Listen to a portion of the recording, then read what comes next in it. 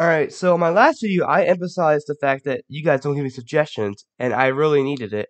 Example from this clip right here. I hope you subscribe. That's literally all I got, so if you wanted something else, then I'm sorry.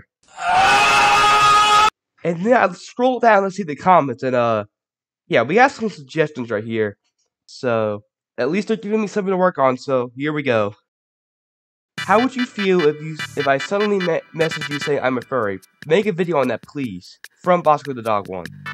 Well, I just made a video on what I think about furries, and to recap, if you didn't watch that video, I don't exactly like furries. I don't hate them. I just don't like them either. Like, it's a weird mix, I guess. If you're someone I know, like, let's say you're Bosco the Dog 1, and I've known you for a good time now, and you send these messages saying you're a furry, I personally would be like, wow, I did not expect that, but hey, good for you, man.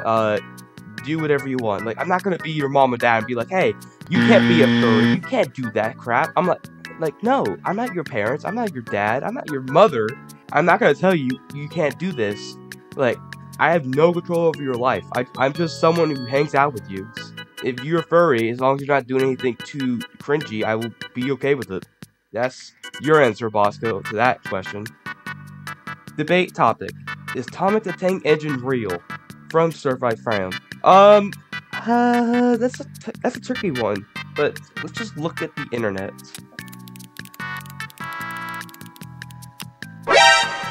Oh yeah, I did forget about that. The answer to that question is yes, but he's not like, like the show. There's a model of him that actually exists, like a full-time model that does exist on the tank engine. He's just not alive, because, tanks and vehicles...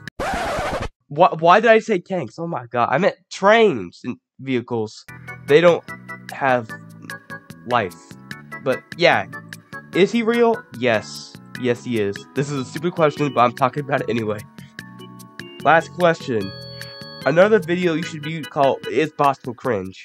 Really? I feel like Bosco Dog is just trying to promote himself here, but no, you're not exactly cringe. I've seen cringier people with lots of sub counts. Like, for example, don't hate me, but I don't exactly like Jelly Bean's content. I think it's a little cringy, but I think it's that for a reason, because it's supposed to appeal to children. But anyway, yeah, like, Bosco Dog, you're not cringe, man. I've watched your videos, and your videos are fairly okay. Like, they're not exactly exceptional, but like, they're pretty good. And I've seen more of something, man. I've seen more of something on the internet, but yeah, that's my answer to you. And then, hello there, from Lenticat. Oh no, I was not expecting Lenticat to respond to my video.